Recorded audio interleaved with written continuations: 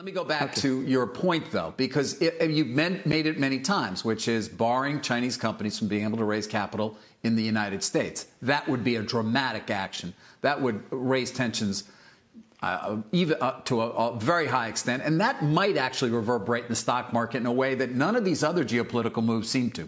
I agree with that. I think that that's the one that says, all right, our doors closed, like we closed the door to the Soviet Union. I mean, other than Arm & Hammer going over there in the 20s to try to get the new economic policy out of Lenin, we basically stopped commerce. And this would be incredible to stop commerce by shutting down that IPO. And I have to tell you, I'm not advocating to shut down the IPO, but I do believe that they will say something. I mean, I believe there'll be an IPO tweet where Navarro will be on the tape, and we will worry. And that will cause on July 27th the market to go down, which is the date that I'm using to say that this short-term rally might be over. Thank you to Larry Williams for giving me that one. He's a known chartist, David. July 27th. Yeah, July 27th peak. There you go.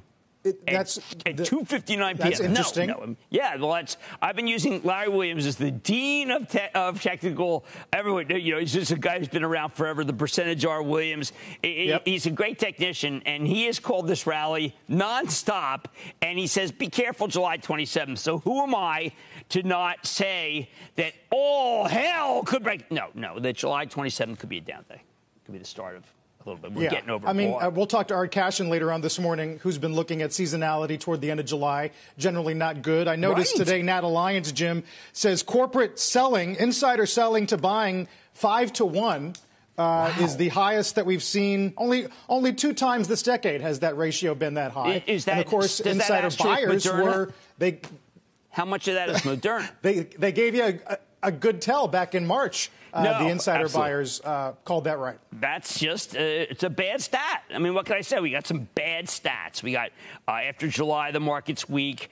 We've got the possibility of a shot across the bow by shutting down a Chinese IPO. And we've got, this is in the pipe.